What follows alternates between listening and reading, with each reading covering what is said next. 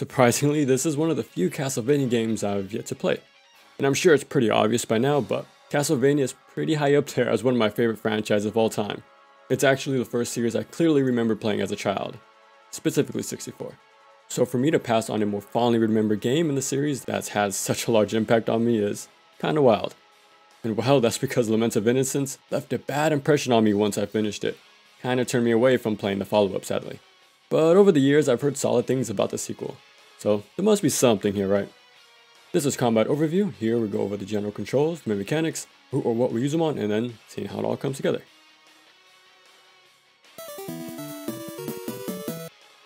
Since Hector is a Belmont, we don't use a vampire killer.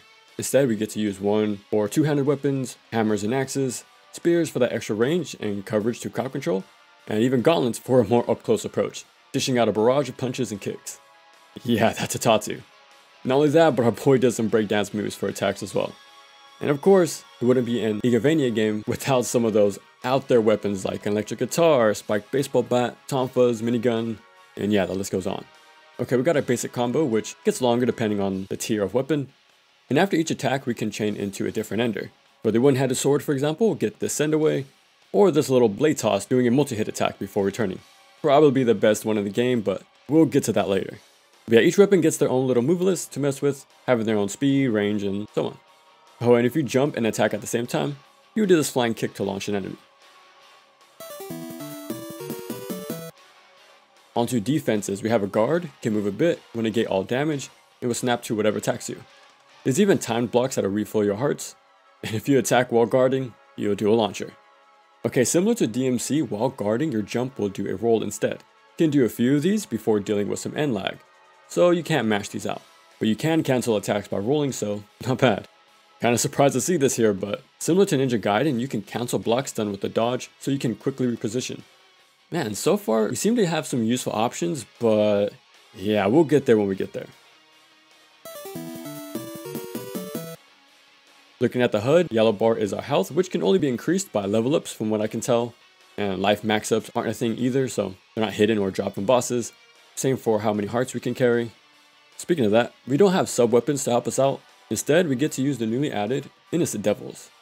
So there's a few different types, each having their own little specialties. Fairy types are basically supports, giving out heals, and without them you wouldn't be able to open up chests. Battle types, which you can imagine, are pretty good at fighting up close. Now for the passive, they can build off your combos with the chain attack. So when you see that word splash on screen, you can either get him to jump in from out of nowhere with this dive attack, or to launch enemies. And yeah, they're also used to open up those heavy doors. Bird types focus on airborne enemies, and we can use them to glide over pits. Mage can stop time, and the devil lets us dive underground. So not only do they have uses for combat, but they give us different ways to interact with the map, which is neat. But from what I've explored, which is almost 90% of the map, these don't get used as much as you think. The game will make you use it the one time after you obtain them, but after that, their exploring abilities get tossed to the side pretty much instantly. Well, at least you can swap them freely through the pause menu, then you can put them in auto mode, having them attack whoever with whatever. Or guard mode, which has them hunkered down to do nothing but stay on the defensive. Or you can pick command mode, giving you full control over their actions by cycling through their options with the D-pad. This mode also gets them to stick close by, so they'll usually focus the same target as you, which is nice. Less extra control over their resources is something to think about because the hearts aren't just for the specials, but it's also needed for them to be out and about. If they take damage, they'll chip at those hearts, and once empty, off they go. So there's a bit of a balancing act to it all. At least hearts drop often enough, and each ID have their own meter, so you can use other ones as backup. They even level up too. Not only do they get new attacks, but depending on the weapon type you're using at the time, defeated enemies will drop certain crystals. And with those specific colors, this will lead them down different evolution paths. So there's a bit of synergy between your weapon and the choice of ID. There's also crafting. This is kind of a large part of the game. So materials are dropped by enemies, as you'd expect, or you can steal them from enemies. So after or during specific attacks of theirs, you can steal an item. And if you look closely, when the color of the lock-on turns purple, that's the moment when they're vulnerable. So look out for that and test out some strats to get in close in time. So with all these materials, you can make any kind of weapon or gear you like. And they won't lock you out from creating this stuff either. If you have the required materials, then it's yours. Once you craft it, that'll open up the next tier of that type soon after. And it just keeps going from there. There's actually some boss specific items that you can steal too, but they're missable. so it becomes a second optional objective to complete before you take him out, which is pretty awesome to do for more experienced players. When it comes to enemies, we take down zombies, knights, wizards, fleamen, and lizardmen. Most of the basics are here. They somehow didn't put the classic Medusa heads, or bats of all things. A game where we take on Dracula and his army doesn't include bats apparently. Kind of a huge miss if you ask me. We go into detail about what they can do, but I don't think it's necessary. Because I took on this tower, which is basically Onimusha's Dark Realms, where you fight every tier of enemy from early to late game. And as you can see, well I can't see, might have had a glitch where stuff would just cover my screen entirely. Wanna know what I did? The same exact combo for 50 floors straight. All I had was my summon and this little weapon I crafted within the first 30 minutes of starting the game.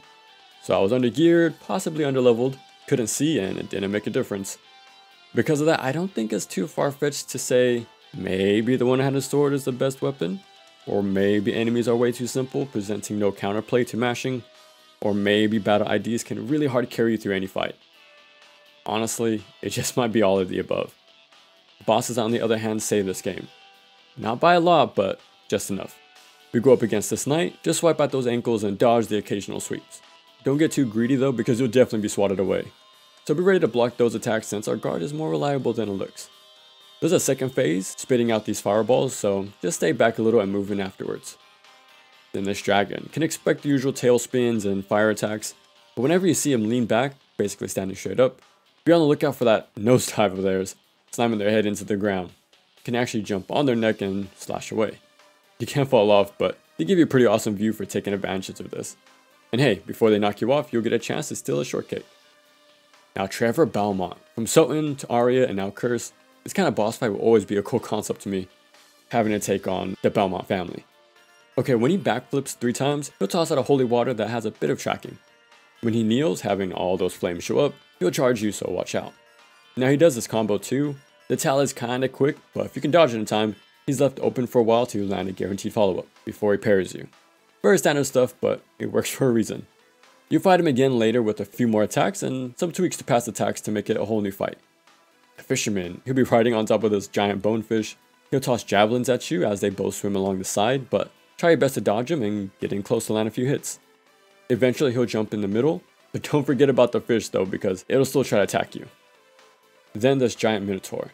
It'll tear off these pillars to swing at you. If you played Bloodlines, this should look kind of familiar. Yeah, he'll do very wide sweeps up close and the occasional straight on overhead swings. Just watch out for that spin attack of theirs. Isaac. He's going to be our rival of the game. And he probably should have been named Gary because it's basically a real-time Pokemon battle. But here, the trainers swing sharp objects at each other. Yeah, this fight gets pretty wild. Saint Germain does a lot of teleporting attacks, but he'll be left open if you can dodge him. Pretty straightforward fight, but his gimmick is time. We either stop time to do this large explosive attack, or even heal himself. If you stop time using your ID instead, it'll reduce these effects. Problem is though, unless you have that summon prepped a good while beforehand, you won't be able to stop him. Because when you swap IDs, there's a noticeable amount of downtime before their abilities are even usable. So it's not as snappy and reliable as you'd hope. For all my dual hand enjoyers out there, well, look who's back. They'll start the fight with this jump that sends out shockwaves for you to jump over, so be ready for that. Now it mainly does this 3-hit combo, but that third attack will either be a 4-charge, a sweep, or that jump attack we just saw at the start. As long as you're not spamming dodges, you'll be able to react in time to see what that next attack is. Now after a while they'll start to run on the outside of the arena, and if that sword goes directly up, watch out for that beam attack. From here it'll do this room clearing sweep. If you played Rising Zan, then you know what to do. But yeah, it does 2 full rotations, so just dodge or jump over these. For me, this is easily the best boss in the entire game. This is constant back and forth where you need to keep an eye out for those different enders and be ready to react in time. And of course, near the end of the game, we take on Death. Just hug the corner. He'll either toss out this flame wheel that tracks you, but since you're close up, a single dodge can get it to overshoot. Same with those scythe attacks. Just wide sweeps you can easily dodge. And you gotta have those little scythes come out too. So just dash step out of block stun and it'll work fine enough. It's a very simple boss that's not too bad honestly. What makes it tough though is that you'll most likely have no resources, because you're tossed right into this boss fight after dealing with that final standoff against Isaac, so if you can get his boss fight down, you'll do fine here. And for the final boss, Dracula. First thing to know is that you don't need to hit his head to deal damage. You can attack wherever. Okay, if these wings appear, he'll teleport and go in for a grab. Just give it a sec and then double jump away to avoid it. But as we should know by now, he's always had a few projectile attacks. We either toss out these slow moving red orbs that explode after some time, or if you make your way behind, you'll be fine to land a few hits. Or he'll toss out these trailing icicles at you. Just make a wide arc and you'll be good to close back in to get a few hits. He also has a laser attack or this fire pillar to get you off him. Super solid fight that doesn't last too long, but it reminded me of a lot of Wild like Nevin in DMC3. For phase 2, we have this platform to fight on. And this time you need to watch out for those melee attacks instead. We either be the straight on jab, sweeps, or slam. Just know those attacks will leave this lingering blood trail that will hurt you if touched. Okay, when he flies back, he'll do a few attacks. But luckily there's colors associated to each one. Green for tracking shots to roll from, blue for shockwave to jump over, or purple for the sweeping beam that always turns clockwise. Just watch out for that mix-up burn knuckle. It's actually a really fun fight that ends things off on a high note. And that's Castlevania Curse of Darkness. Has some neat concepts, but it came off feeling like a prototype with a lot of half ideas. So we visit the mountainside, abandoned town, caves, and even the clock tower. But it has the same problem we just saw in Chaos Legion. Just square rooms attached together by narrow hallways. It's all just flat and spacious rooms that take quite a bit to get through, even if you beeline it. It's pretty boring as you'd imagine, but you better get used to it because that's how every major area is built. Kinda hard to miss. And it doesn't help that your base movement speed is just way too slow for how large these areas can be. Maybe if they gave you a version of Sonic Dash, now that would have been a worthwhile ID ability to have, but instead we're forced to slowly march on through these repetitive, formulaic areas, from the beginning of the game all the way through Jackalus Castle. There's no variety whatsoever, turning an interesting game into a chore the further it goes on. And the enemies you do fight along the way are kinda just tossed at you with no interesting groupings, and it doesn't help that you can just walk past them with little to no pushback. So they're not exactly threatening enough to warrant this empty arena setup like other action games where we need to stay on the move constantly. I'm going to bring it up again, but without those switch ups in gameplay, things will become extremely stale pretty quick too, as we clearly see here. Because if we go from room to room just to fight and that's it, yeah, for most this isn't enough to create a full action game on. We need ways to get us to rethink our approach. How can we use our movement through platforming or positioning with stage hazards or even room gimmicks to add an extra layer to our decision making? This goes a long way to keep gameplay fun and interesting. Because without this variety, most games will be solved within minutes since they offer nothing outside of their bare-bone enemy and level design. And well, since Castlevania has built itself entirely around those two concepts, working in tandem with one another, yeah, it's a huge letdown to see it get completely abandoned here. I'd go as far as to say the absence of that sort of structure to its overall design makes it a bad Castlevania game. That's why 64 to me is the better 3D game. Hot take, I know, but it actually attempted to use different room layouts to create unique encounters that combine platforming and combat. A lot more faithful to the spirit of Castlevania than the nothingness that's going on here. So yeah, enemies are too passive, which makes those wide array of weapons we can craft and those enders irrelevant since we can mash. And exploring in general is non-existent with their linear empty rooms, having those ID abilities borderline useless. A lot of what ifs with this one. Sucks too because the main selling points, crafting and IDs, are pretty well thought out, creating this nice blend or feedback loop between real-time action gameplay and RPG mechanics that reinforce each other. Just falls flat sadly, since enemies aren't fully developed. And without solid enemies, you don't have a good action game. Hey, if you want something with in-depth RPG elements, crafting, tons of different weapons with their own unique movesets, extensive amount of customization over every part of your loadout, which includes this Pokemon-like summoning system, and of course fight enemies that put up a real challenge, play Nioh 2. It's everything this game aimed to do, but a lot better. I'll give it props though for being ahead of its time, but just didn't stick the landing.